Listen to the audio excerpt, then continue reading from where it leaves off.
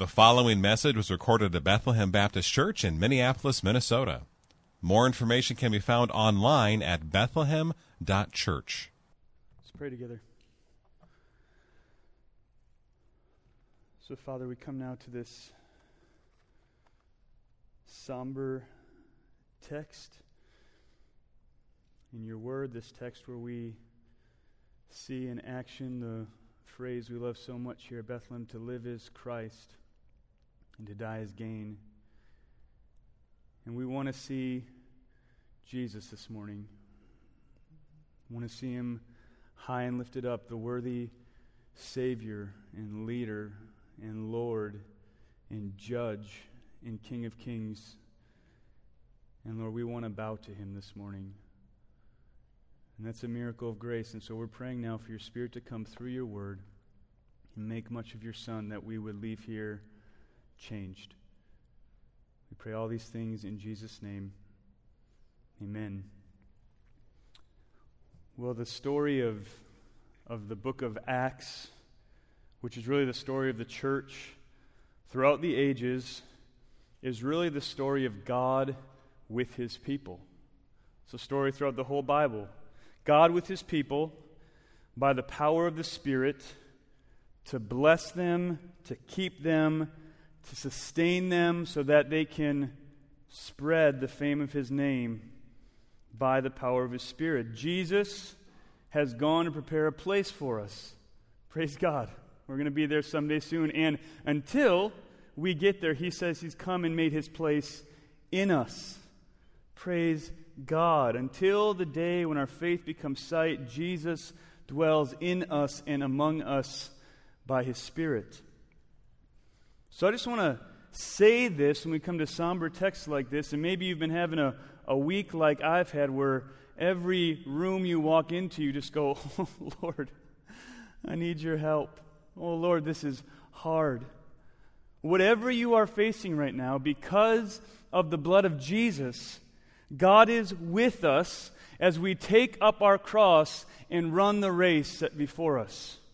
And it's good to remember that he has set these races before us. Right? He's set these races before us. He has prepared the good works beforehand for us to walk in.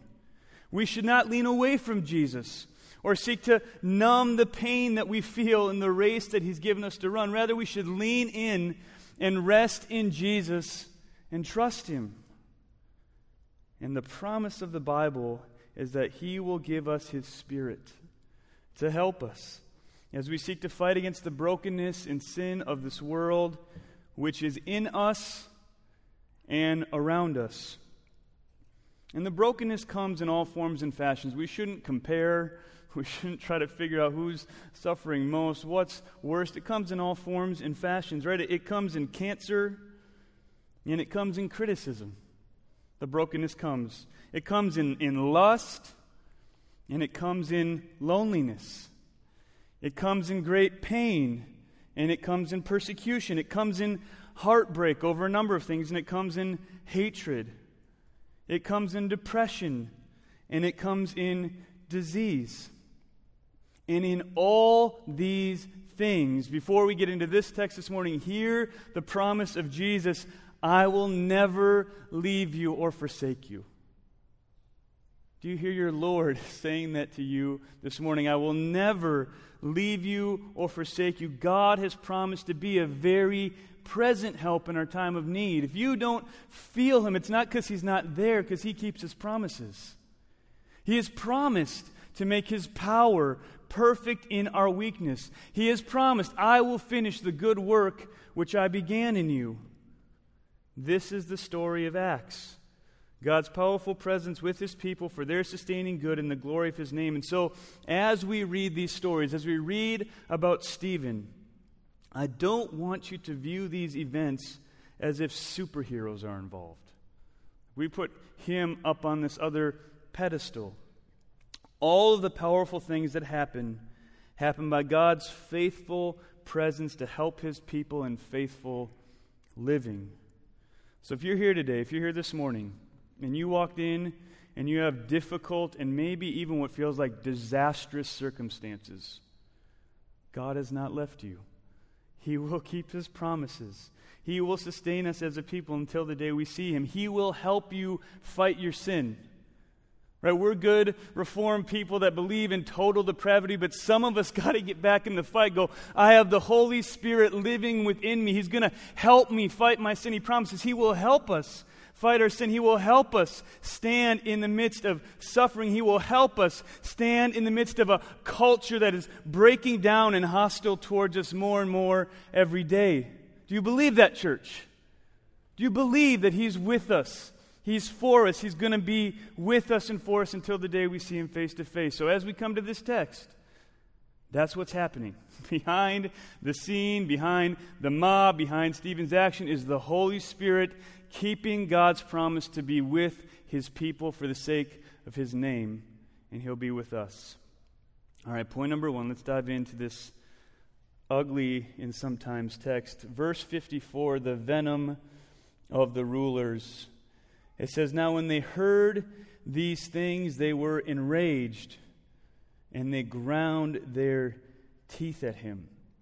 So as the rulers and some of the people that are part of this mob realize what Pastor Daniel unpacked so well last week, that he is not really on trial, but he's putting them on trial, as they realize that's happening, that he's turned the tables on them and made accusations against them, they don't respond well.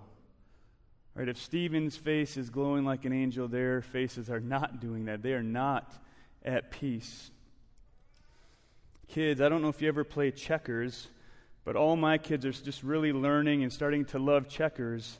And one of the things my kids love to do to me, especially if I'm not paying very close attention, is to let me jump one of their pieces so that they set me up for a double jump. It's like their favorite thing, right? You missed it. And that's what Stephen just did to these rulers. Yeah, he's under trial, and he'll let them make some accusations. They thought they were winning, but he just double jumped them and showed them that they were the ones that were wicked. They were the ones, like the generations before them, that had been rejecting and crucifying all the prophets of God and ultimately the Savior of the world. I mean, the case is clear. They're indicted. They're guilty if the right kind of trial was happening. And as they realize that they're the ones on trial and that he's found them guilty, they are enraged. Now, what we're going to keep seeing in Acts, and what we've seen so far, is that regularly the people who preach the gospel of Jesus Christ do not hold back from just saying, you killed Jesus. You killed Jesus. You killed the Savior. You're supposed to be the rulers of this people who know the law and should have seen him coming, and you just totally missed him. You killed him. We saw Peter do that twice already, right? He did it in Acts 2. He did it in Acts 5. And so what I want to do is just read you the two responses from those sermons. So Peter preaches in Acts 2, you killed the Messiah, and here's the response of the people in verse 37 of Acts 2. Now when they heard this, they were cut to the heart and said to Peter and the rest of the apostles, brothers, what shall we do? And Peter answers and says, repent. And they do. And all these thousands are saved. Well, the same thing happens with the rulers in chapter 5. Peter says, you're guilty of the blood of Jesus. And here's their response in chapter 5, verse 33. When they heard this, they were enraged and wanted to kill them. So these are the responses. We'll see throughout the whole book of Acts. Rejection of Jesus, anger, frustration, or repentance. There's no middle ground with Jesus. You love him or you hate him. You repent or you reject him. So what do we do as the church? Well, one of the reasons I bring up these responses is because sometimes what I see in the church, as we speak the name of Jesus, or we kind of want to live out the ways of Jesus, is I see this surprise, this frustration, this anger that rises up in us, and we're like, I can't believe the world is reacting this way. And I just want to show you, it's always been this way. Here's what Paul says in 2 Corinthians 2:15-16. Paul, who is showing up in our passage as Saul, here's what he says. We are the aroma of Christ to God among those who are being saved and among those who are perishing. To one, a fragrance from death to death, to the other a fragrance from life to life. So as we look around, see a culture increasingly enraged at the name and ways of Jesus Christ, we should not be surprised. This is how it's always been, and this is how it will be. Right? The gospel of Jesus, for us in this room, at least for most of us in this room, is the sweetest news in the world. We've realized our sin is an offense against a holy God, deserving of eternal punishment, and we're cut to the heart, and we realize, I can still have life in Jesus. Oh my goodness, it's the best news in the world. It's the aroma of life to life. Eternal life is mine now and forever. But to those who have hard hearts, it's a horrible message. What does the gospel say to those with hard hearts? You're wicked. You're a sinner. It's not just the stuff you do is bad, but you're bad to the core. You need to repent. You need to submit to someone else. That is an enraging message for those without a softened heart. How can it not be? It's offensive. What is our job, church? Faithfully spread the fragrance of the knowledge of Jesus everywhere. Smell like Jesus in every room you're in. That his fragrance would go forth in every room you're in. That's why we keep saying, breathe in the word, breathe out prayer, fast, pray, come to Jesus, dwell with Jesus, smell like Jesus wherever you are. To some, by the grace of God, maybe to some of your neighbors who don't know Jesus, some of your coworkers who don't know Jesus, to some it will be the aroma of life. And God will use you as the means of grace that people would come to repentance. And then to others, it'll be the aroma of death. This is the dividing line of all humanity. See our sin, receive our Savior, and submit to our King, or ignore our sin, reject our Savior, and live as if we're King. Those are the dividing lines in the sand. Point number 2, the vision of Stephen. Listen to verses 55 to 56. It says, "But he, full of the Holy Spirit, gazed into heaven and saw the glory of God. And he saw Jesus standing at the right hand of God, and he said, 'Behold, I see the heavens opened, and the Son of Man standing at the right hand of God.'" And I just want to draw out a couple things from these verses. Bruce mentioned this dichotomy in his welcome.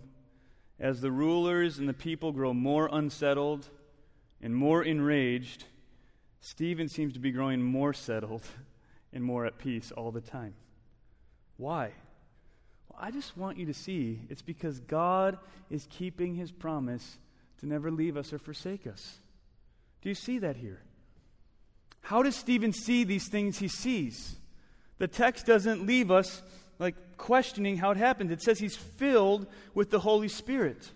He's filled with the Holy Spirit. In his moment of need, the Holy Spirit comes and fills him.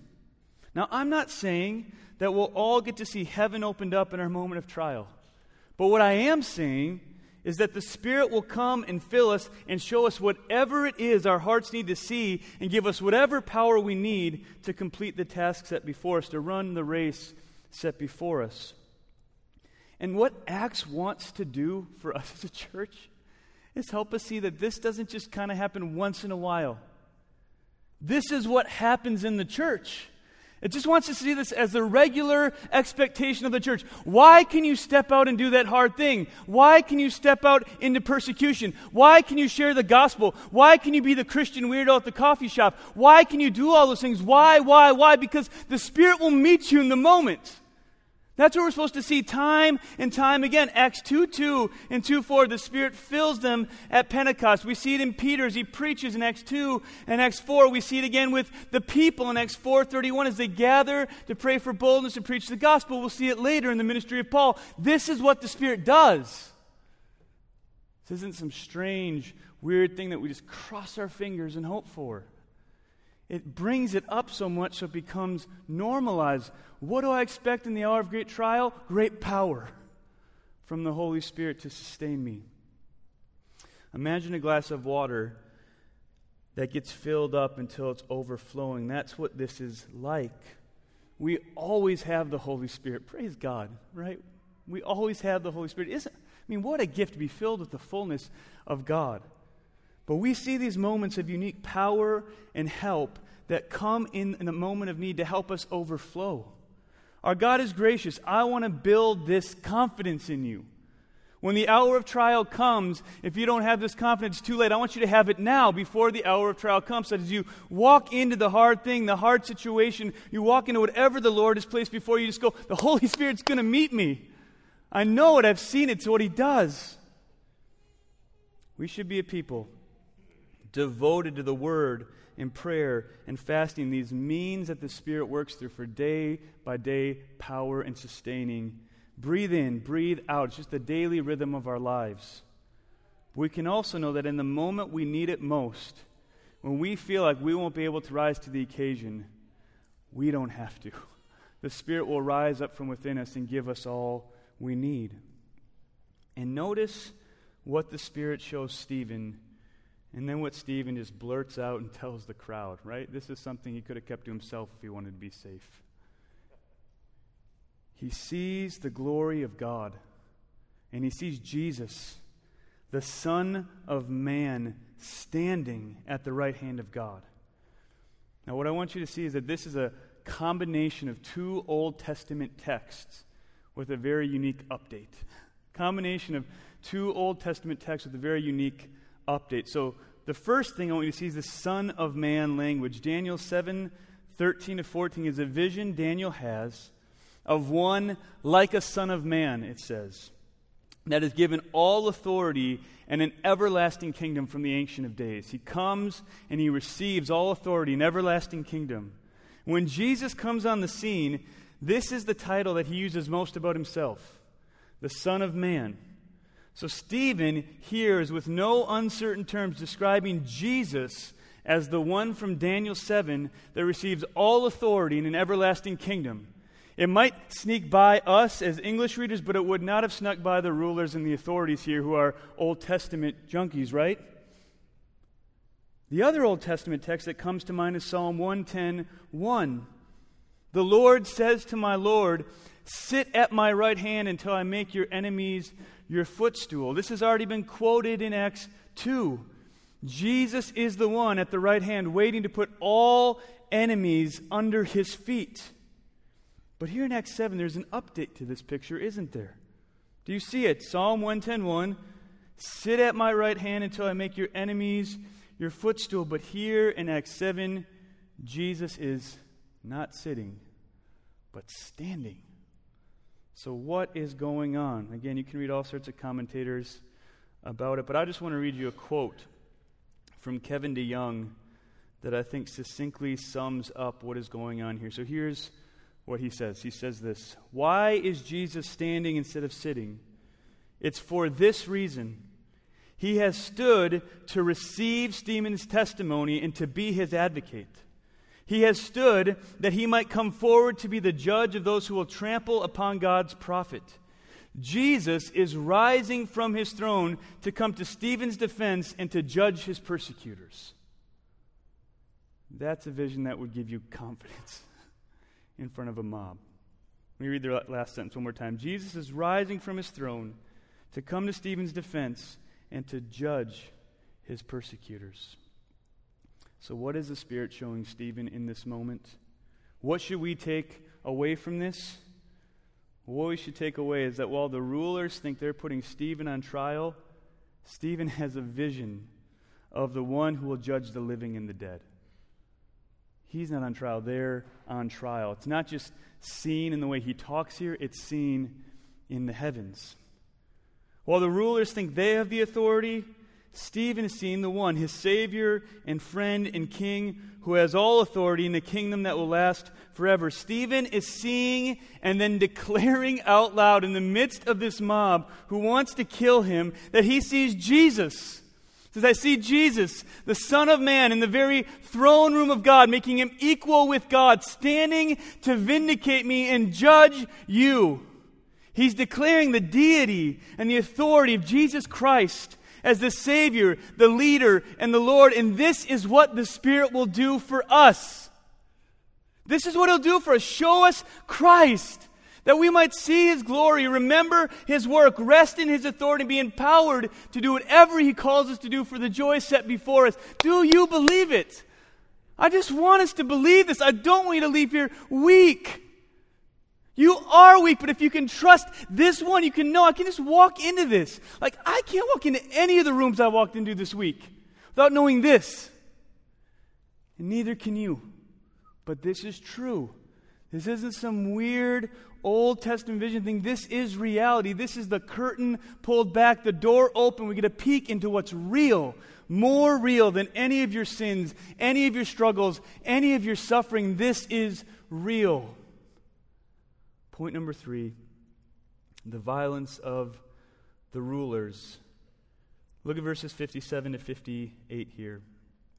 But they cried out with a loud voice and stopped their ears and rushed together at him. Then they cast him out of the city and they stoned him. And the witnesses laid down their garments at the feet of a young man named Saul. So we see our first martyr. The first martyr of the church. We see it commissioned under the leadership of Saul. The laying down of the garment shows an honoring that's taking place. He's saying, this is okay, I approve of this. Now, some people see this as merely mob violence. It's just a crowd that got out of control and got offended, so they rushed Stephen. Certainly that's part of what happens. But I want you to see more than that. I want you to see how intentional it was, and therefore see the depth of the wickedness at play here. This isn't just mob violence in a moment. It's an intentional, ugly, hateful thing they're doing when they think they're being righteous. Notice that it says they stopped their ears and they rushed at Stephen. Kids, have you ever been frustrated? Or seen someone else frustrated and covered your ears? No. Right, what are you doing in that moment? Right, you don't want to hear. You don't want to hear anymore. You're frustrated. You're mad at whoever is doing that. You're angry, right? Some of you kids are looking at your parents like you did it yesterday. That's what's kind of happening here. Right? They don't want to hear what Stephen is saying about Jesus. They're frustrated. They're angry. They're covering their ears, and they think they're doing that. But what Stephen has already told us, what the Word of God has already told us, is that they're covering their ears because they're not able to hear because they have hard hearts. Remember where Pastor Daniel ended last week in verses 51 and 52. We're supposed to see this connection. He says to them, you stiff-necked people, uncircumcised in hearts and what?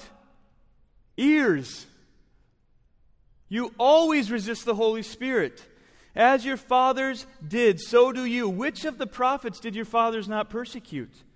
And they killed those who announced beforehand the coming of the righteous one. He just said, you have uncircumcised hearts and ears. You can't hear. And as he's telling them the truth, what are they doing? No. They don't want to hear because they're unable to hear. So they harden their hearts, they stop their ears. This murder has a deeply spiritual cause. They're hardened, uncircumcised ears and hearts. But more than that, to show you the deception of sin, it's not just they have uncircumcised hearts and ears, but they think what they're doing is right. I want to show you that. They think what he just did, because he did, is make Jesus equal with God and therefore blaspheme. Now I want you to hear what's going on in their minds as they hear him speaking.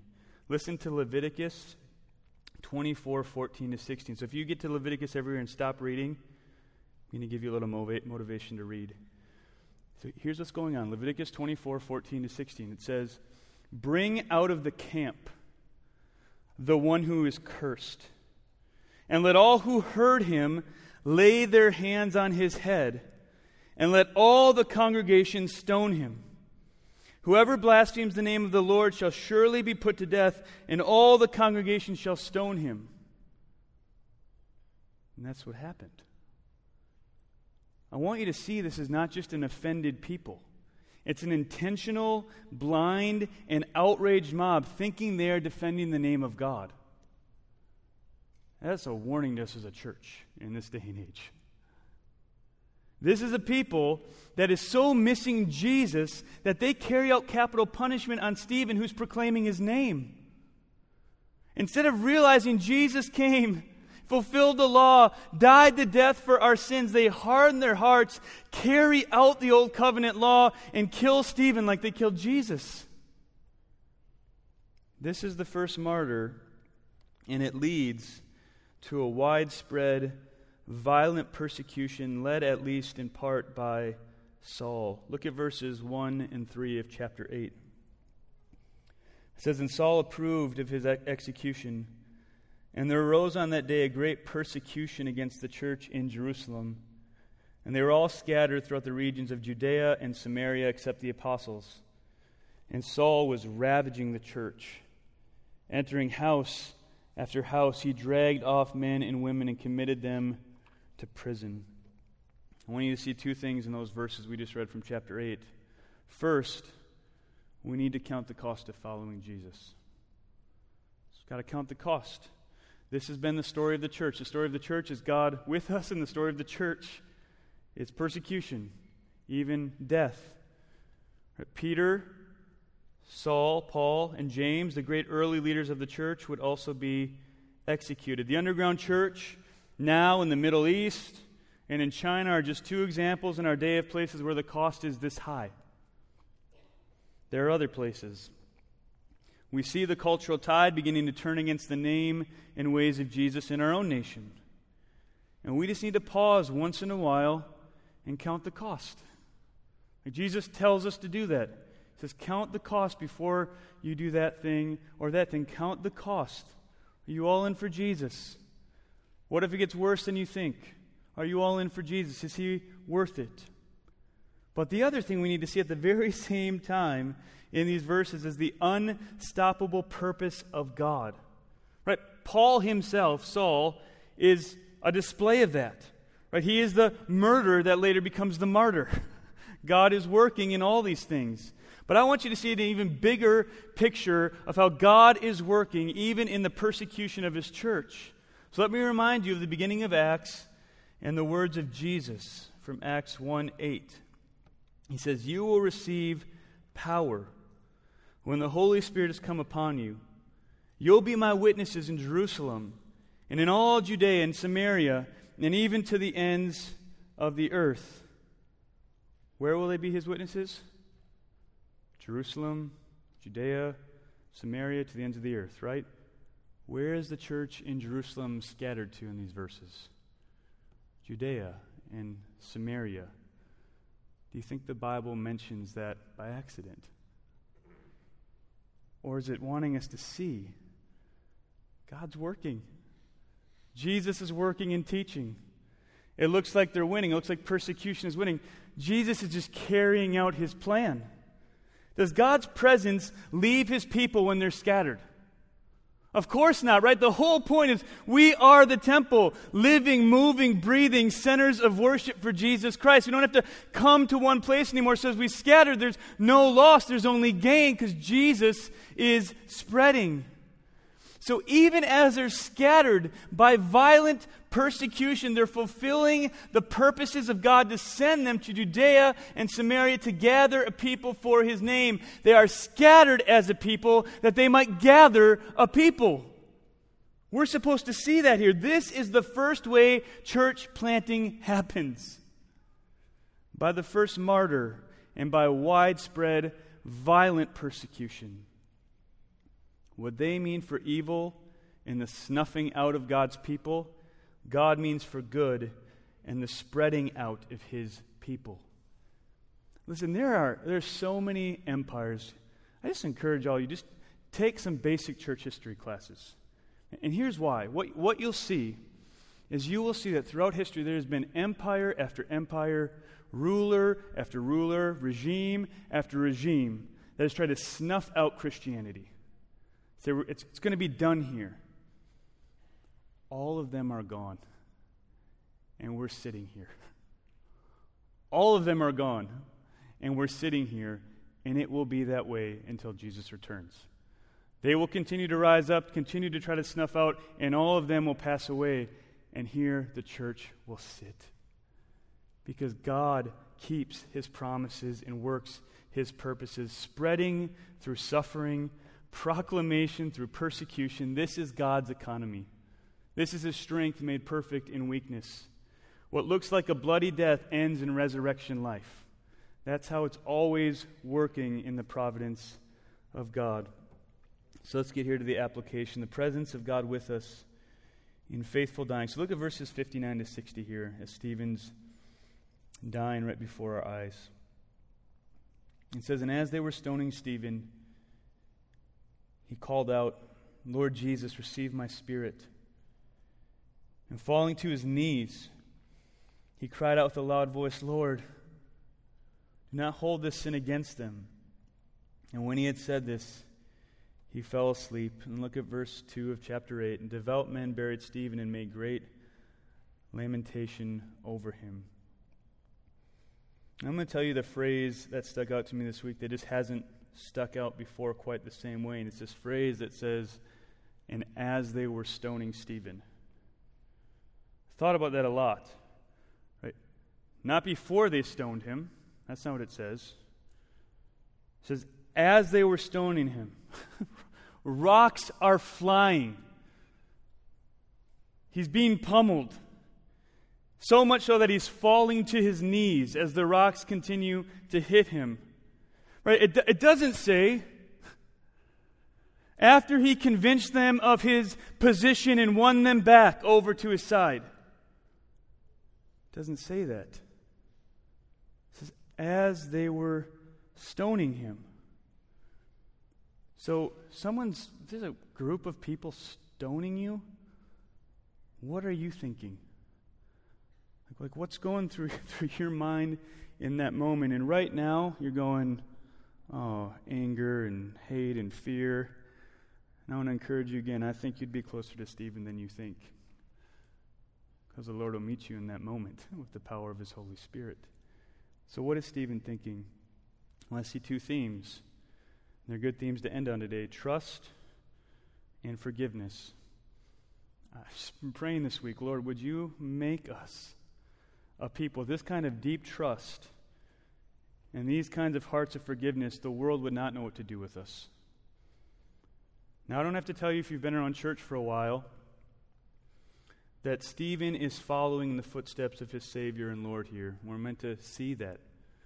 He's becoming like Christ in his death, in his sufferings, in order that by any means possible he may attain the resurrection from the dead. That's what Paul says in Philippians 3. Like Jesus, Stephen cries out in anticipation of being in glory with an expression of trust. Jesus, receive my spirit. Jesus, I trust you. Jesus, I've proclaimed you. Jesus, I've followed you. I've told them about you. I'm following in your suffering, becoming like you in your death. I'm trusting that I'll follow you in your resurrection. Jesus, I see you now, but soon I'm going to see more. Jesus, you're with me now by your Spirit, and soon I'll be with you in a fuller experience of glory. This is an expression of trust that Jesus will finish the work he started. And God will give you that kind of assurance in your hour of need. The second thing we see here is, remember, Stephen sees the judge of the universe standing. He's there to receive his plea. He's there to judge his persecutors. And as he sees the judge standing there, he doesn't plead for their condemnation. It's not what he pleads for to the judge. He pleads for their forgiveness of his enemies. He says, do not hold this sin against them. You remember the words of Jesus, forgive them, Father, they know not what they do. We just saw these people don't know what they're doing. Their hearts are hard. Their ears are uncircumcised. They're stopping them. And I just thought this week, you know what flies in the face of a cancel culture that is always outraged? Forgiveness. we live in a day and age where we just want to qualify everything. Here's what forgiveness is not. And that's okay. We should know what forgiveness is not. That's a good thing to know. The Bible talks about that. But sometimes we just take ourselves off the hook for just forgiveness. I mean, when you think about what Christ has done for us, it is radical. It's almost ridiculous. Just for me. I think about what he's done for me. And I'm going to multiply that out in this room and even out in the comments. He's even forgiven them. And at home. Right? If you think about what Christ has done.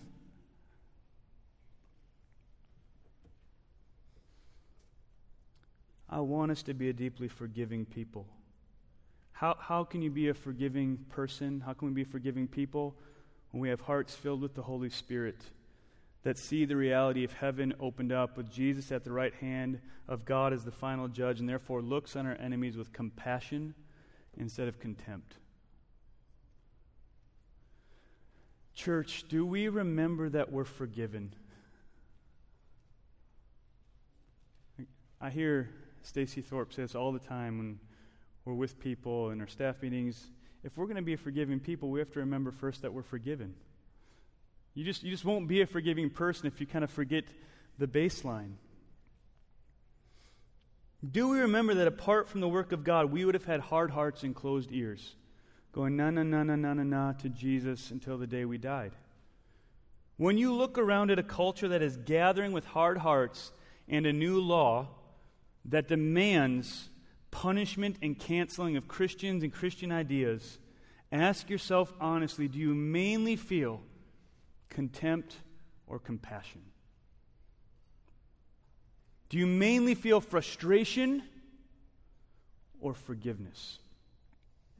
Do you feel a deep anxiety and fear, or do you have a deep rest and faith in the plans and purposes of God who turns suffering into spreading and persecution into proclamation? What goes on in your heart in those moments? I just want to point out one more thing here, significant, I think, from verse 2.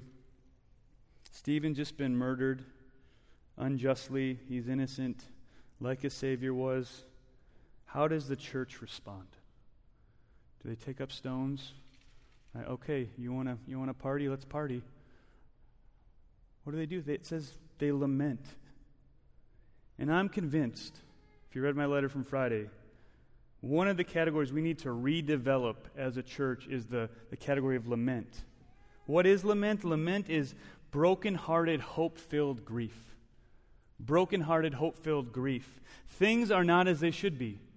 Sin is real. Suffering is real. Death is really still the last enemy. Our culture does not love Jesus, and we ought to be broken-hearted over that. We ought to think about it enough to have grief over it, to have sad hearts. Right? We ought not to just numb it with Netflix or numb it by looking for another blog that reinforces our opinion or numb it with that addiction. Like, don't do that. Think about it. Sit in it. Feel the grief and brokenness of it. It is ugly and wicked in us and around us. Feel it. Don't be afraid to feel it. Yet, as we look at the cross and the resurrection, sin and suffering do not have the final word. Death is a defeated enemy. One day soon, all tears will be wiped away. We will gather around the throne of our God and the Lamb that was slain to declare He is worthy, and it was worth all of it. No one's going to get to that throne room and go, wasn't worth it. We need this category of lament in an age that would tempt us towards outrage and repaying evil for evil. Christian lament mourns evil, but sees a future hope that presses us to keep speaking, keep working, keep trusting for the joy set before us. Lament helps us cry out in broken-hearted trust that God is still in control and give our lives to pushing back the darkness as much as we can. So let me end with this quote from the book we just preached through, 1 Peter verses 12 to 14. Here's what Peter says. Do not be surprised at the fiery trial when it comes upon you to test you, as though something strange were happening to you. But rejoice insofar as you share Christ's sufferings, that you may also rejoice and be glad when his glory is revealed. If you are insulted for the name of Christ, you are blessed. Why? Because the Spirit of glory and of God rests upon you. As insults rest upon you by the canceling culture, the Spirit of glory and of God rests upon you because of your crucified King. He will not leave you. He will not leave us. The Spirit that is with us in faithful living will be with us until our faithful dying. He is with us. He is for us. He will accomplish his purposes through his people for their good and the glory of his name. And while he does it, he will never, not one moment of our lives, leave us or forsake us. Let me pray. So, Lord, as we take a few minutes here now, before we come to the table, we just confess that we're often wondering where you are. We're often begrudging the race that you've set before us. We look around with more contempt than we do compassion. So, Lord, in this moment, as we get ready to eat and drink with you, would you work in us a gospel confidence that because of the blood of Jesus, you will keep your promise to never leave us or forsake us, that because of the blood of Jesus, we can look on our enemies and the culture around us with compassion instead of contempt. And because of the blood of Jesus, we know the Spirit will be with us as we go forth into whatever you have for us, in all the sufferings and all the struggles that are coming, that you'll meet us in the hour of need. And you'll give us what we need to act for the sake of your name and to sustain us until the day we see you face to face. So, Lord, as we meditate for these 2 minutes, show us Christ, show us our sins, show us what we need to lay down at the foot of the cross. Pray this in Jesus' name. Thank you for listening to this message from Bethlehem Baptist Church in Minneapolis, Minnesota. Feel free to make copies of this message to give to others, but please do not charge for these copies or alter their content in any way without written permission from Bethlehem Baptist Church. For more information, we invite you to visit us online at bethlehem.church or write us at 720 13th Avenue South, Minneapolis, Minnesota, 55415. Bethlehem Baptist Church, spreading a passion for the supremacy of God in all things, for the joy of all peoples, through Jesus Christ.